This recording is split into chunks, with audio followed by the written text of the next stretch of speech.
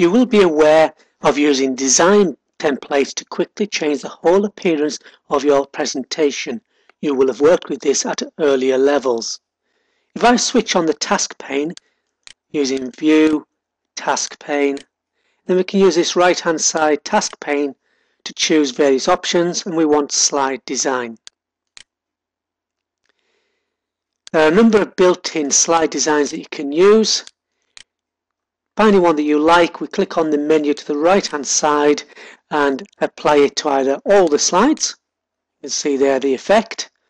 Or we can choose just a specific slide to apply a different design template to. Now, imagine that you've just created a presentation and you really like the appearance and you're working for an organization. You think it'd be a good idea if you always use that same design every single time. I'm going to show you how we can do that. So I'm just going to close this presentation and open a new one. Now then, everything to do with appearance, as you know, is done in the master slide view. Just going to make a few simple changes just to show the effect. I'll change the slide background.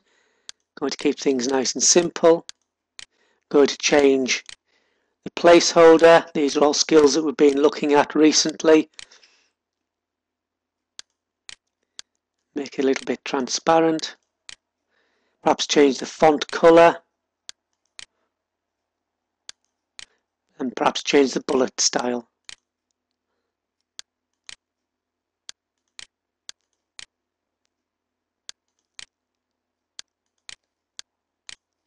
Okay, so we could keep on going, lots of changes. You could put logos on there, you could change the position of the placeholders, you could do all kinds of things, but we'll just see how this works for the effect. Once we've got our design built, we use File and Save As, and save the as type change from presentation to a design template. Give your new design template a specific name. And just notice at the top in the Save In box, the computer has changed the location to the templates folder. That's a really good thing, and I shall show you why shortly. So we're saving in templates, we've got a proper name, we're saving it as a design template. We now click on Save. Okay, we've saved that document. We'll close it down. Let's go back now to our original document that we had open and show you how we can apply the template that we've created. Again, using the right hand side, we use slide design. The one we want won't be in the list, so we come down to browse. Browse shows us all the templates that are on our computer. We select the one that we want and then apply, and it applies that design to our presentation.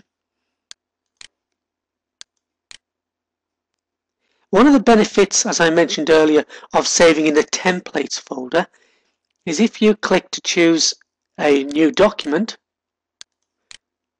and use create a document based on templates on my computer, then the templates that you've created appear in this dialog box. There's the one I created. You can click on OK, and it creates a new presentation based on that design that you had created earlier. So, design templates we can get to using the design button or the task pane by switching on the task pane. We can choose one from the list.